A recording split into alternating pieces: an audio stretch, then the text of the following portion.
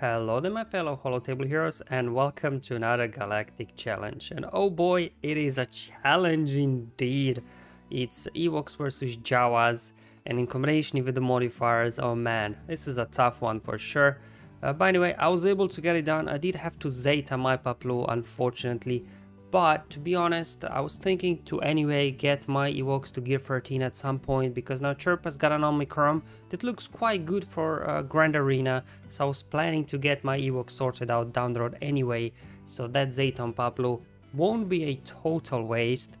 By the way, as always, I covered the modifiers, the feats, show the teams and their mods, and explain some of the key mechanics that I used on those guys to get max rewards today.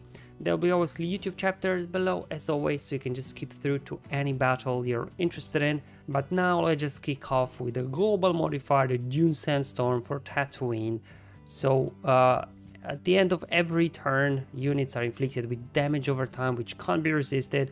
So the more turns everybody's taking, the more damage over time they will stack up. So just something obviously that will be detrimental to both teams, yours and theirs. Booby traps. The modifier for Ewoks could be great, but not in this particular example, because to be honest, counter chance and extra speed is working against you, because the more time you hit Jawas, the more thermal detonators you stack on your guys. So actually you want the opposite. You want to be slow, you don't want to be counter-attacking, you don't want to be hitting Jawas. So it's really not a boost to the team at all. It actually adds detrimental effect to your guys. Obviously, stunning when they attack out of turn is kind of nice, but again, Jawas don't have a whole lot of attacks out of turn, so you won't really get the chance to get that many stuns out there at all. So modifier, it's not that it's not helping us at all today, it's actually working against us. Thanks, CG. Anyway, Jawas on the other hand, oh boy, man. Jawa modifier is really crazy. Like Ewoks, you've got no healing immunity on your squad, so you cannot stop their protection recovery, right? Because every time thermal detonator explodes, Jawas are recovering 100% protection. So without healing immunity, they'll keep recovering health. So the only way you can actually win this if you outlast them and you allow damage over times to finish off these Jawas. That's why you want your Ewoks, which I'll show later mods, to be very slow. Try to avoid attacking Jawas as much as you can and let the Dune Sandstorm take care of these Jawas. Alright, let's look at the feats now as well. Obviously it's an Ewok challenge, so we do have to win with a full team of Ewok units. Obviously have to complete a battle, and then you have to win after attacking out of turn 20 or more times. You think, oh, attacks out of turn, Ewoks can get this done easy.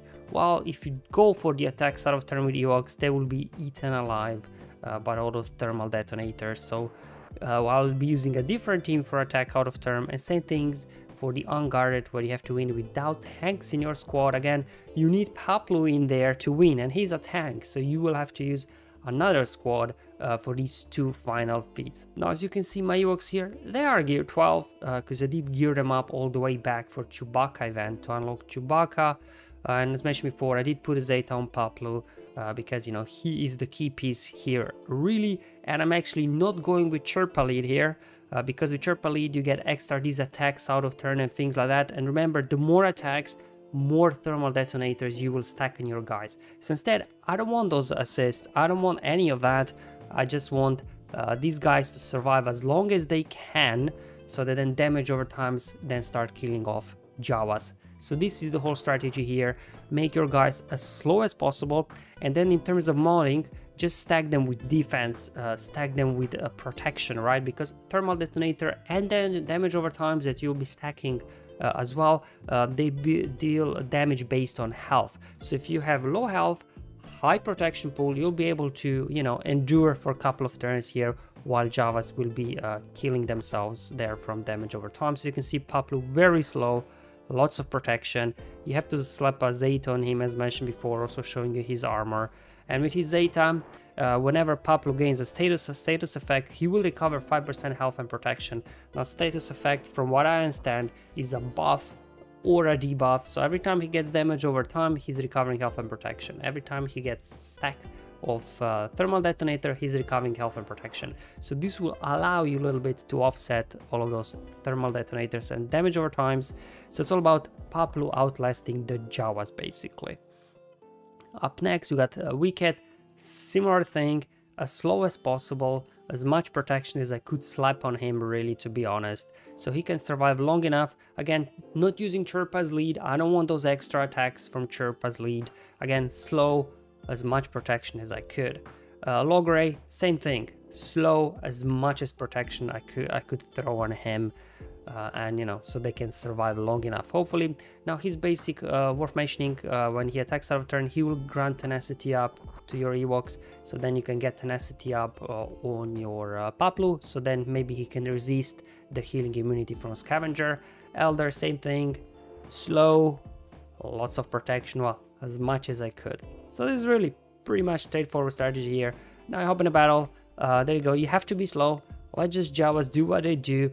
Let them keep taking turns, and damage over time start working here for you. I don't want to do an AoE here with Wicked, because remember, the more Jawas we hit, more thermals we get. No mass assists, and here I will call now Logray to assist to get tenacity up over on Paplu. And again, try to avoid attacks, let's get some foresight and things like that, so we can again sustain a little bit longer here. I'm just going to not attack anybody. I'm just gonna use their, you know, waste revive ability from Ewok Elder. Doesn't really matter. And as you can see, Pablo here is tanking like a champ with that Zeta. He keeps recovering health and protection. So as long as he can outlast Jawas, you should be good to go. Alright, there we go. I lost the Elder there, but you know, it doesn't really matter. Again, no mass assists here with Chirpa, just basics. Perfect. There goes Wicked. Alright, how we looking? So there we go, Jawa's already stacking a lot of damage over times on them. Alright, here they come. I don't think they're not looking great, but you will see Jawas will start dropping left and right quickly now. There we go. There goes Java number 1, Java number 2, Java number 3, Java number 4, and now just 1v1 with Paplu and OG Jawa.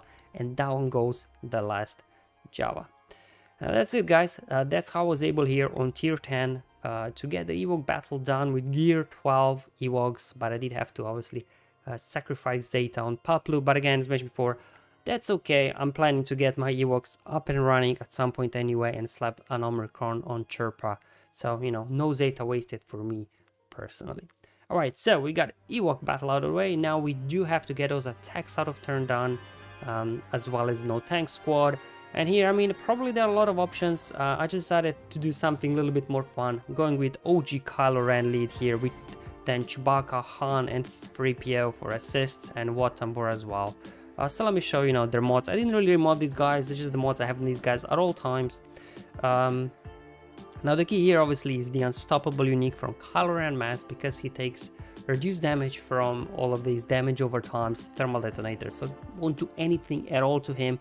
If anything, it will boost his offense, defense, it will boost his speed as well, all those debuffs and all the damage he's taking. So, you know, he'll be pretty juiced up here, Kylo. As it says in the name, right? Unstoppable. Now in terms of the other abilities, obviously, depending whether you have Zeta on Kylo special, I would imagine most of us do, he can keep recovering protection. So that's how he'll be able to, you know, keep staying alive. Then his AoE, he will keep granting himself retribution, so he can then counterattack on Jawas. In terms of mods, again, I didn't remod at all. So you can see, just get some speed on this guy, and that's it really. Chewbacca here, he's obviously for his loyal friend unique, so he'll put guard on Han, and in my case also on Kylo Ren, because Kylo Ren is the squishiest from all of these guys I'll be using. And whenever these guys attack, Chewbacca is called to an assist, and that's where one part of attacks out of turn will come.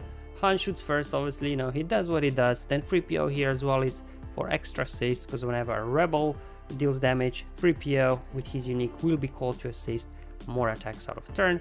Watambor, he's here for two things: tech, so he can put tank tech over on Kylo Ren, so Kylo Ren can then dispel healing immunity from himself when he gets that turn.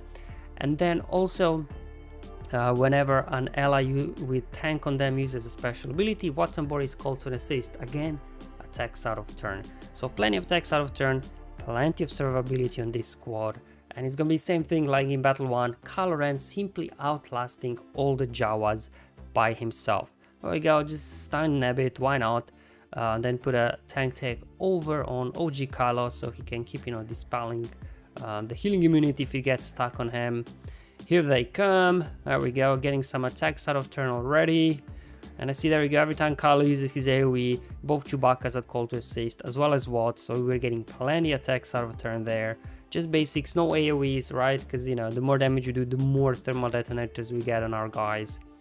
Just keep spamming AoEs here, keep getting those attacks out of turn from both Chewbacca's and Watt whenever you use AoE there. You know, probably all the rest of these guys, whenever they do take a turn, they will die off now at this point. Anyway, so it's all gonna be down to unstoppable Kylo Ren here, the OG Kylo, soloing Jawas here. Oh boy. A good thing about it as well, when Kylo does counter-attack, you know, his basic can land a healing immunity. So there you go, we land a healing immunity on Nebet, so he can't heal up. So, you know, this will help you a little bit as well to take these Jawas out faster. But as you can see, they started dying off now already. Doesn't really matter. Alright, here they come. There you go. See, they landed healing immunity on Kylo, but, you know, because of tank tech, he was able to dispel that, and all the Jawas are down. And that's it. That's how I got here tier 10 done. All defeats with 2 teams. Obviously, the first one a little bit required her Zeta on Paplu, but as mentioned before, not an issue for me personally.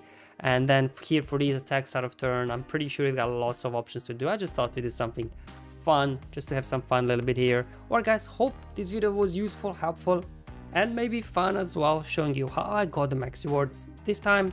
Thank you for watching. I'll see you in the next one, but until then, have fun, enjoy life, and may the RNG be with you, my friends.